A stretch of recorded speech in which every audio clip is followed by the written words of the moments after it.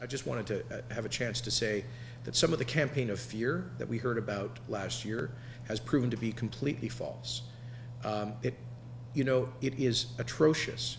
I recall a former provincial minister here calling immigrants to the legislature to tell them that they were all going to lose their ESL programs and they were all going to lose their employment linking programs, and they would no longer be able to sponsor people into the provincial nominee program.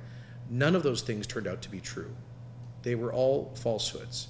And I think it's totally irresponsible to create fear amongst newcomers who often don't have enough information to really be able to assess that accurately. So I wish that had never happened, and I'm just here to say that Manitoba continues to receive a disproportionately large number of immigrants, a hugely disproportionate number of provincial nominees, and record levels of federal support for settlement services, which are being administered by Immigration Canada here in Winnipeg through wonderful organizations like this.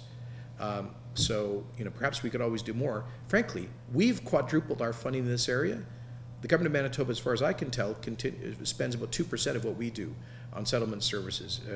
If they take this area seriously, they're always welcome to put more funds into it. There's been a lot of talk about Mrs. Melnick's problems with her own caucus and government, but very little about the substance of this issue. And the substance is that since the federal government began administering these programs for Manitoba newcomers, we've actually increased the funding.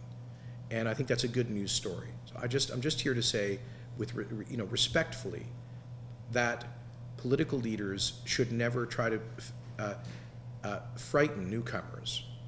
We owe people, I think those people are owed an apology. Those people who were schlepped down to the legislature as part of a political theater are owed an apology for having been so terribly misled.